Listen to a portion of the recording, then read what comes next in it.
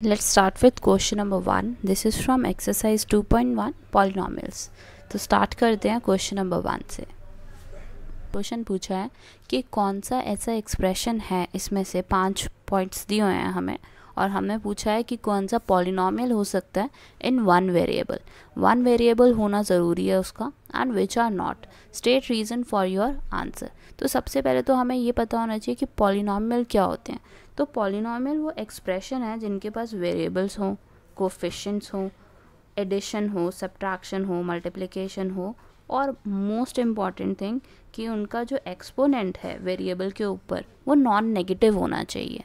Non negative का मतलब कि पॉजिटिव नंबर हो सकता है, लेकिन अगर आपको आता है x⁻², तो ये आपका पॉलिनॉमियल नहीं हो सकता. नेगेटिव नंबर नहीं होना चाहिए, फ्रैक्शन नहीं होना चाहिए. जैसे मान लो आपको x⁻1/2 दे दिया, तो नहीं होना चाहिए.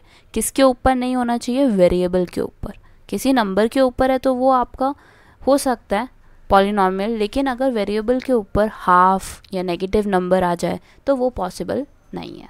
अब हम देखते हैं कि कौन से पॉलिनॉमियल्स हैं. और वन वेरिएबल का मतलब है कि एक्सप्रेशन में, जैसे आप यहाँ पे देखो फर्स्ट वाले में, तो सिर्फ एक ही टाइप का वेरिएबल यूज़ हुआ है, वो है x यहाँ पे.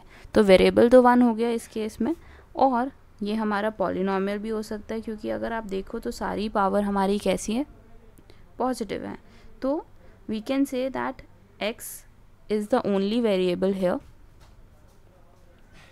This is the only variable in the first part, and power of x, जो पावर है x की वो कैसी है? r whole number. So therefore you can say this is a polynomial. इसी तरह सेकंड पे आते हैं. सेकंड में भी आप देखो तो y के ऊपर 2 लगा हुआ है, इसका मतलब पॉजिटिव एक्सपोनेंट है, और पॉजिटिव एक्सपोनेंट है इसका मतलब हमारा क्या हो गया कि ये एक पॉलिनॉमियल है. अंडर रूट किसके ऊपर नज़र आ रहा है आपको?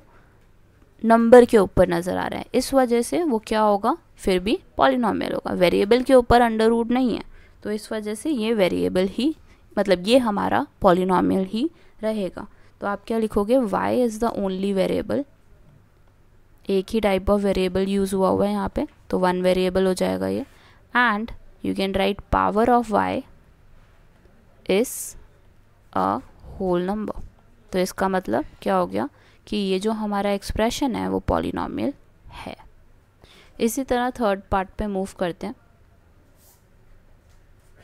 थर्ड पार्ट में देखो तो आपको समझ आ जाएगा कि ये पॉलिनॉमियल नहीं है. क्यों नहीं है? क्योंकि अगर यहाँ पे आप देखो तो t की पावर क्या है? हाफ है. और मैंने आपको इनिशियली यही बता दिया था कि आपकी कभी भी पावर होल नंबर के सिवाय नहीं हो सकती. जैसे कि फ्रैक्शन नहीं हो सकता, जैसे कि नेगेटिव नंबर नहीं हो सकता. तो इस चीज़ का आपको ध्यान रखना है. तो ये जो एक्सप्रेशन है, it is not a polynomial. Why? Because you can see that t has a half as a exponent. Let's move to fourth part now. It is y plus 2 over y. तो अगर आप यहाँ पे देखो second expression में, तो ये जो हमारा y है ये ऊपर जाएगा, और इसकी जो एक्सपोनेंट है वो क्या हो जाएगी? -1. क्योंकि अभी इसके पास क्या एक्सपोनेंट है? 1 है. ऊपर ले जाएंगे तो नेगेटिव हो जाएगी. तो नेगेटिव हो गई, इसका मतलब आपको समझ आई क्या होगा कि पॉलिनॉमियल नहीं हो सकता. वेरिएबल के ऊपर नेगेटिव टर्म नहीं हो सकती. तो नेगेटिव टर्म है, तो इसका मतलब this is again not a polynomial.